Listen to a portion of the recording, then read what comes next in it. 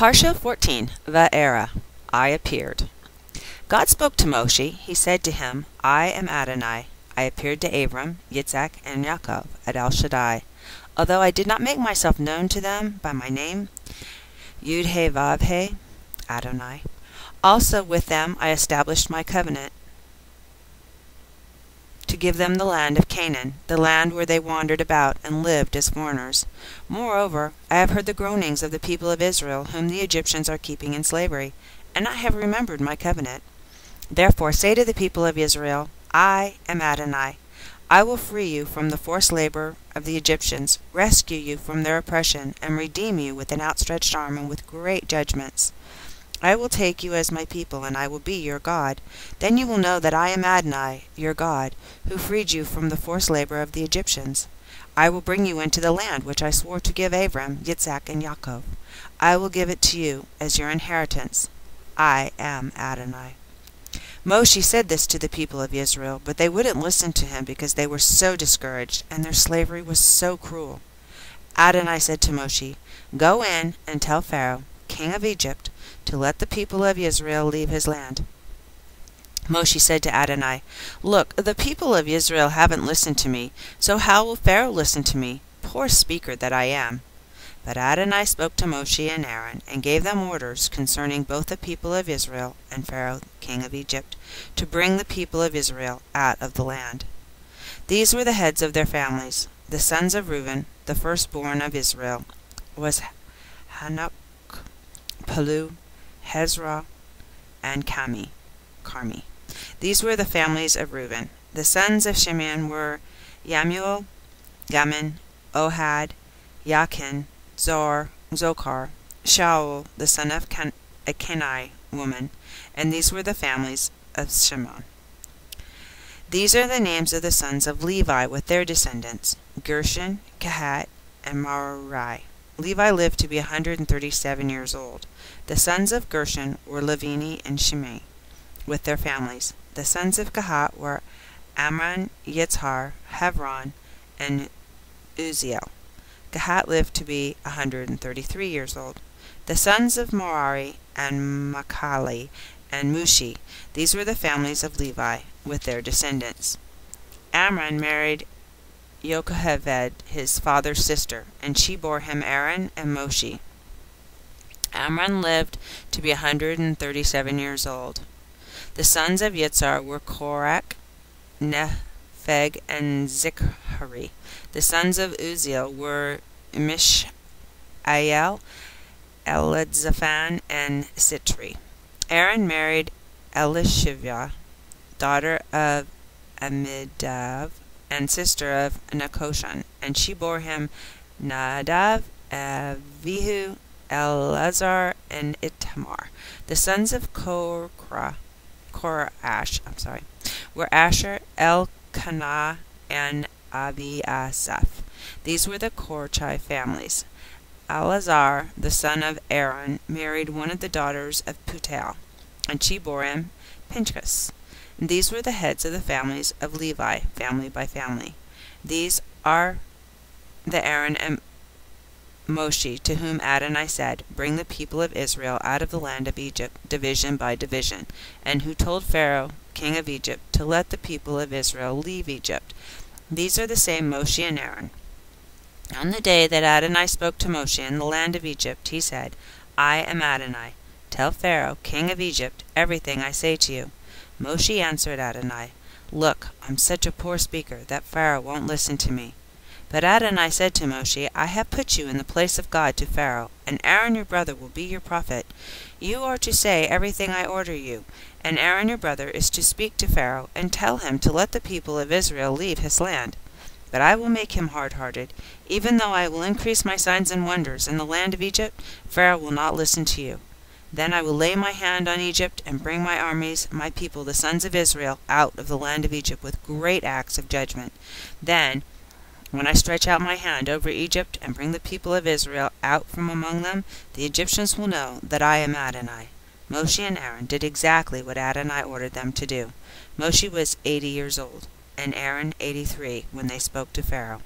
Adonai said to Moshe and Aaron, When Pharaoh says to you, Perform a miracle, Tell Aaron to take his staff and throw it down in front of Pharaoh, so that it can become a snake." Moshe and Aaron went in to Pharaoh and did this, as Adonai had ordered. Aaron threw down his staff in front of Pharaoh and his servants, and it turned into a snake. But Pharaoh in turn called for the sages and sorcerers, and they too, the magicians of Egypt, did the same thing, making use of their secret arts. Each one threw his staff down, and they turned into snakes. But Aaron's staff swallowed up theirs. Nevertheless, Pharaoh was made hard-hearted, and he didn't listen to them, as Adonai had said would happen. Adonai said to Moshe, "Pharaoh is stubborn. He refuses to let the people go. Go to Pharaoh in the morning when he goes out to the water. Stand on the river bank to confront him. Take in your hand the staff which was turned into a snake, and say to him, 'Adonai, the God of Hebrews, sent me to you to say, let my people go, so they can worship me in the desert.' But until now you haven't listened. So Adonai says, 'This will let you know that I am Adonai. I will take the staff in my hand and strike the water in the river, and it will be turned into blood. The fish in the river will die, the river will stink, and the Egyptians won't want to drink water from the river.'" Adonai said to Moshe, "Say to Aaron, 'Take your staff, reach out your hand over the waters of Egypt, over the rivers, canals, ponds, and other reservoirs, so they can turn into blood. There will be blood throughout the whole land of Egypt, even in the wooden buckets and stone jars." Moshe and Aaron did exactly what Adonai had ordered. He raised the staff, and, in the sight of Pharaoh and his servants, struck the water in the river, and all the water in the river was turned into blood. The fish in the river died, and the river stank so badly that the Egyptians couldn't drink its water. There was blood throughout all the land of Egypt. But the magicians of Egypt did the same with their secret arts, so that Pharaoh was made hard-hearted and didn't listen to them, as Adonai had said would happen. Pharaoh just turned and went back to his palace without taking any of this to heart. All the Egyptians dug around the river for water to drink, because they couldn't drink the river water. 7 days after Adonai had struck the river, Adonai said to Moshe, "Go into Pharaoh and say to him, 'Here is what Adonai says. Let my people go, so that they can worship me.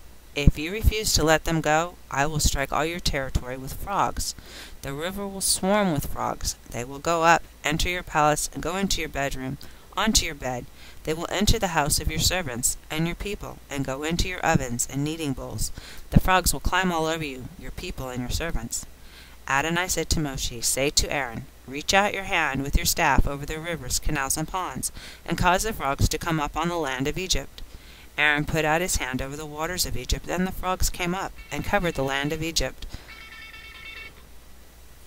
But Pharaoh summoned Moshe and Aaron, and said, "Intercede with Adonai to take the frogs away from me and my people, and I will let the people go and sacrifice to Adonai." Moshe said to Pharaoh, "Not only that, but you can have the honor of naming the time when I will pray for you, your servants and your people, to be rid of the frogs, both yourselves and your homes, and that they stay only in the river." He answered, "Tomorrow." Moshe said, "It will be as you have said, and from this you will learn that Adonai our God has no equal. The frogs will leave you and your homes, also your servants and your people. They will stay in the river only."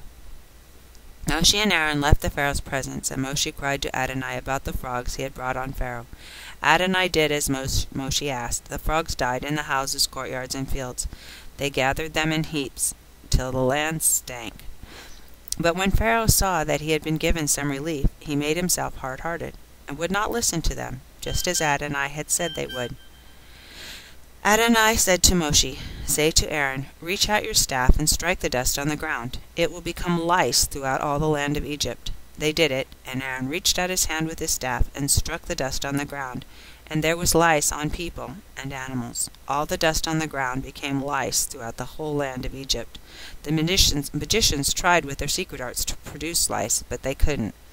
There were lice on people and animals. The magicians said to Pharaoh, 'This is the finger of God.' But Pharaoh was made hard-hearted, so he didn't listen to them, just as Adonai had said would happen.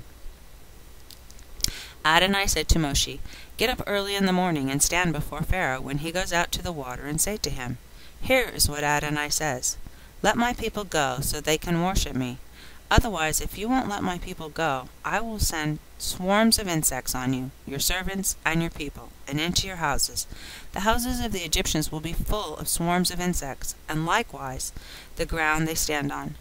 But I will set apart the land of Goshen, where my people live. No swarms of insects will be there, so that you can realize that I am Adonai, right here in the land. Yes, I will distinguish between my people and your people, and this sign will happen by tomorrow. Adonai did it. Terrible swarms of insects went into Pharaoh's palace and into all his servants' houses. The insects ruined the entire land of Egypt.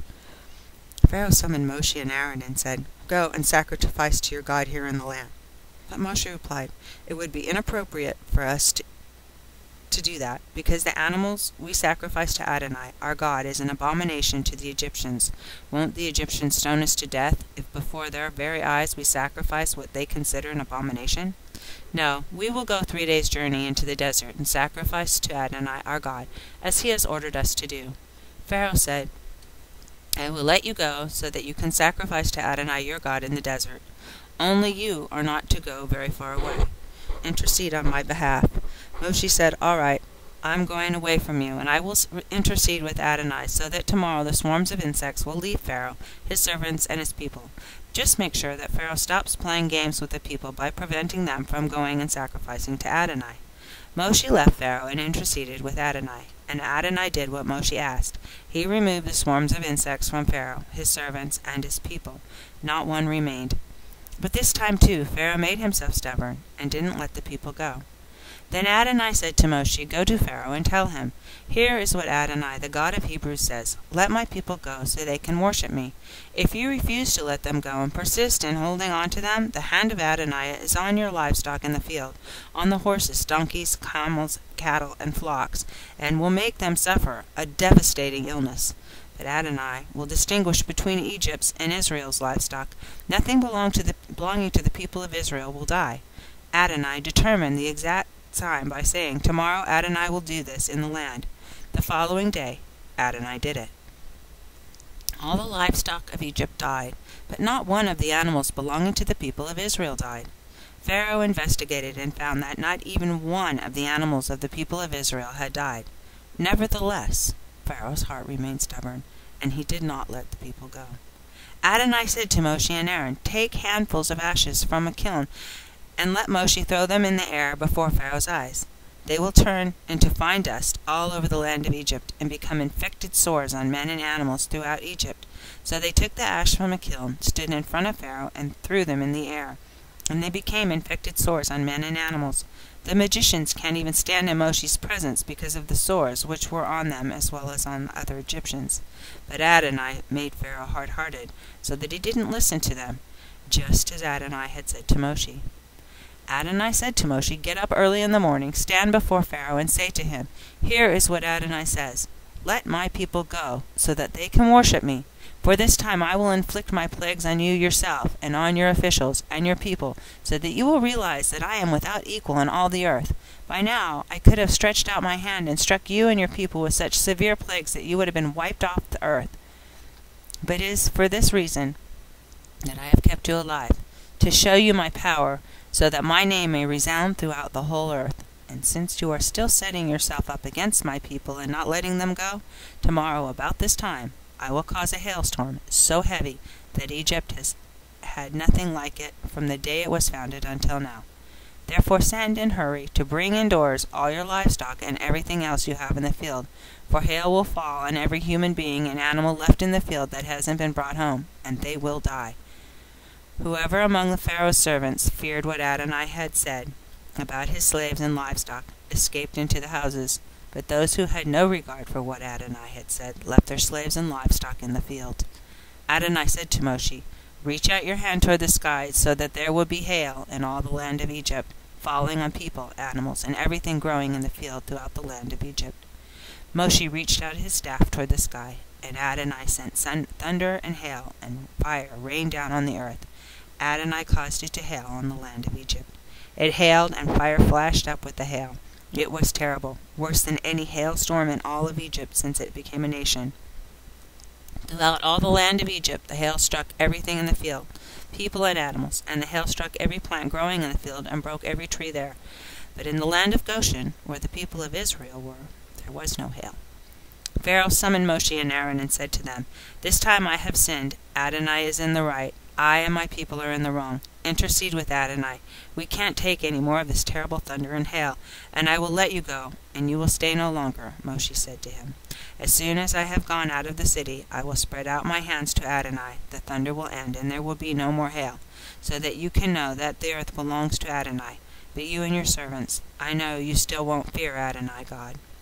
The flax and barley were ruined, because the barley was ripe and the flax in the bud, but the wheat and the buckwheat were not ruined, because they come up later. Moshe went out of the city, away from Pharaoh, and spread out his hands to Adonai.